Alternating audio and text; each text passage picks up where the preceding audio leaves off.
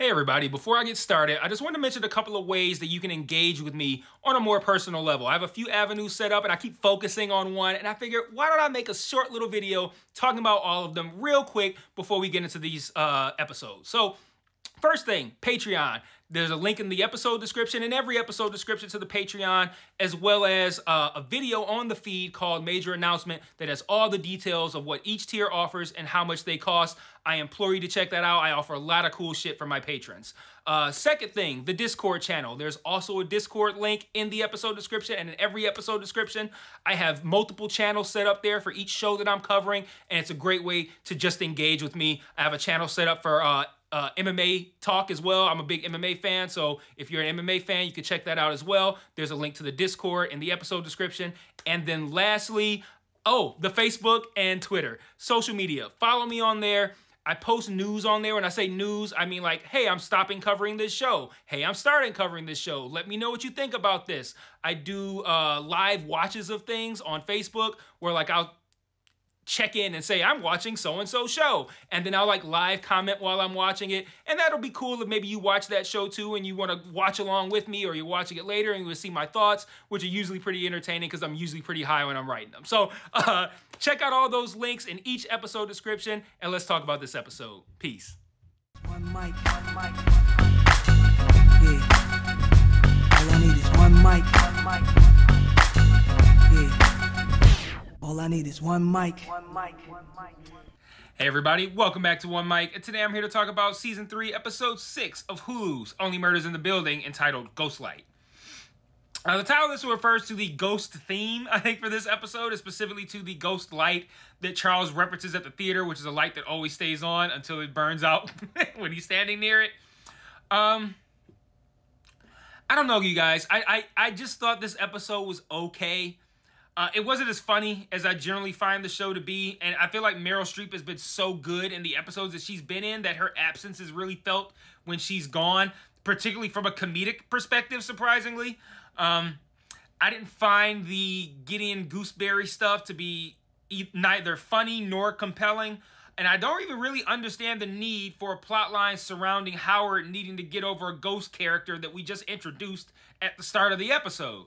Now, this could have been part of a larger Howard-based story that could work, but it all felt pretty pointless. It could have been that, but it felt pretty pointless in this episode. Like, for a plotline that is seemingly going to be self-contained to just this episode, that Gideon Gooseberry stuff was just not good to me.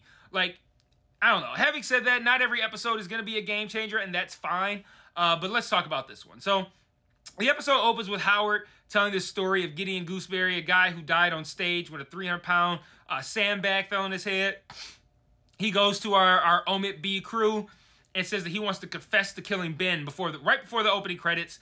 And immediately the episode had kind of already irritated me with that, even before the song. Like, what was the point of that? Like, did any of you guys go, oh my God, what a plot twist. I can't believe Howard killed Ben. Like, nobody believed that. Like, I just rolled my eyes and went, okay, so he must have done something that he believes inadvertently resulted in Ben's death, and now he feels guilty. Gee, never seen that before. And then they do the music, and then it comes back, and it's exactly what the fuck I just said. We find out there's some superstitious shit about sweeping Gideon off the stage before every show. He didn't do it on opening night because KT, the person I've been saying is the murderer for no reason other than the fact that they don't talk about her on the show a lot, KT's office was locked. Howard then explains that he saw Gideon Gooseberry in his signature cap and red coat, asked if it was him, and he was like, I guess it's me. And that was enough to get us to where we are now. And I don't know, you guys, that felt really weak to me. Like, all of it felt weak, and it still does now. Like, that just felt, I mean, come on, man. Like, this is, you guys didn't think this was good, right? Like, come on, man. Like, all of a sudden, Howard's a dumb as fuck because we absolutely have to tell this Gideon Gooseberry story. So now Howard has to be like, yeah, I saw motherfucking the shadows. And I said, are you Gideon Gooseberry? And he said, I sure am. And now I believe I'm haunted and that the ghost killed Ben. Like, come on, man. That was so weak.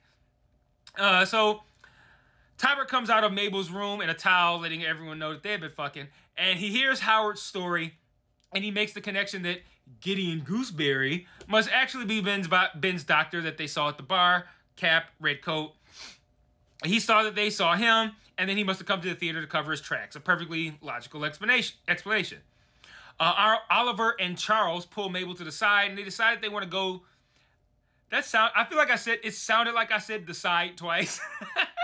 They pull Mabel to the side and decide that they want to go to the theater.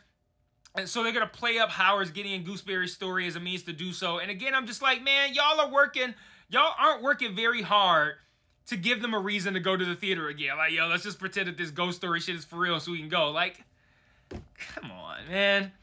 I did like Charles' poor use of spoiler alert in this scene. Like when he used it after telling them that he enjoyed it broken up. I thought that was funny. I also liked how truly happy Mabel seemed that they were all about to be together again.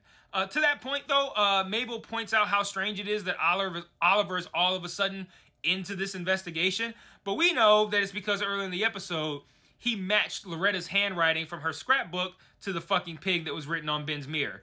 And again, kind of another point about like making these kind of like lazy kind of taking these lazy paths to get us where they want us to be. Like immediately I'm just like, even if Loretta wrote that on the mirror, like that doesn't mean that that's like in no way is evidence that she killed him. Like, I don't know, man. Like that feels like a weak way to get me to buy into the idea that Loretta did it. And I'm just not, I don't know, I'm not buying it.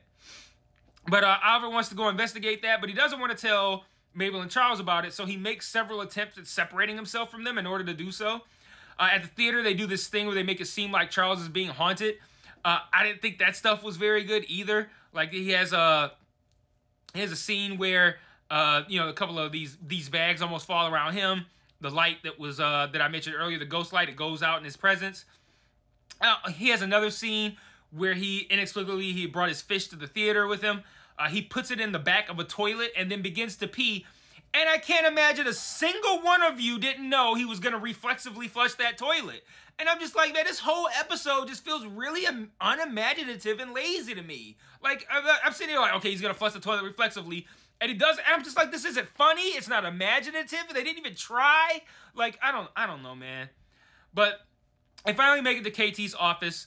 She shreds something that looks like a page from a script with a bunch of highlights on it. Howard notices this, but it never comes up again. I'll probably see it later. The rest of the KT and Howard stuff in this episode was, I mean, what was the point? Like, I mean, and I mean, it has a point within the episode. Like, I don't need to explain to me what the point of it was within the context of the episode. What is the point of putting this in the show?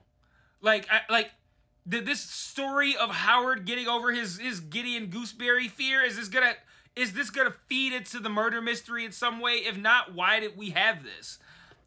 It just wasn't any good at all. Like, she teaches him about the true nature of Gideon Gooseberry, and I don't know. I feel silly even fucking talking about it because it's so stupid.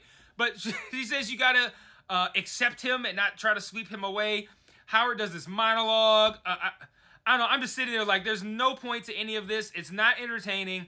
I don't know. The only useful takeaway from all of this is that Howard said that her office was locked, and she said that she never locks her office, which means that someone must have been in there doing something with the door locked.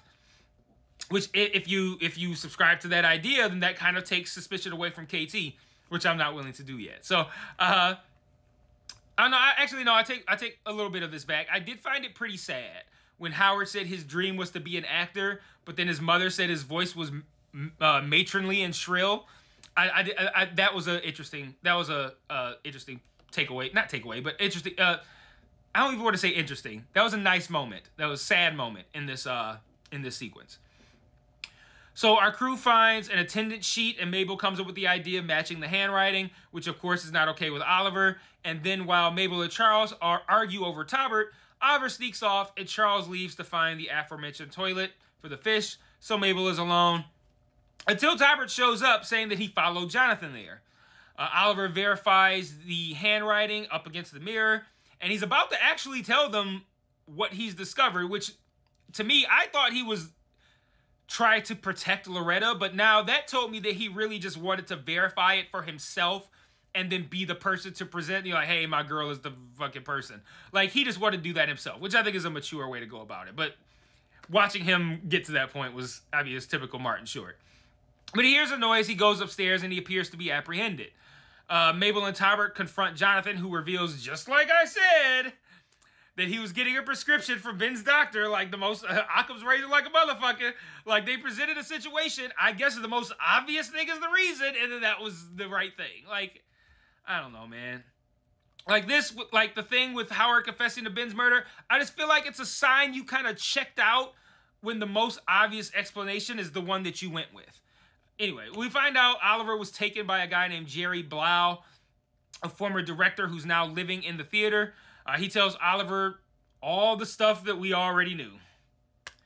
So nothing for us there really to take away from this. This scene existed solely for Oliver to learn the stuff that we already know. I did like when he called Charles an albino, though. I thought that was funny. The team reconvenes in the dressing room to find Oliver trying to wipe the fucking pig thing off the mirror. Charles says he's crossing a line, and Oliver blows up at everyone. He starts by pointing out Charles withheld the info about punching Ben, which then of course informs Mabel that happened. Charles then says the theater's a death trap, and that's Oliver's responsibility. Then Oliver says he's trying to revive a dead career, and then Charles quits the play. And then Oliver turns his sights to Mabel, and she says that Cinda was right, and they're like, Cinda, the fuck? And she's like, yeah, she told me that I don't need you guys, and you're too self-absorbed to help me solve the murder of someone who is important to me, that being Ben. And she says she says that that's it for them. And Charles and Oliver end the episode alone, while Mabel continues to look at the murder board with Talbot. And, you know, I think I've said throughout what I need to say about this episode, but, I mean, yeah, I didn't think it was a good one. I think we need the conflict with the group, but when the story is as weak as it was in this episode, I think you need the comedy to kind of balance that out and make the weak story less evident. So having this downer of an episode when the story is also weak, yeah, it's going to make for an unpleasant experience. But hopefully they bounce back next week. I expect them to. And until then, peace.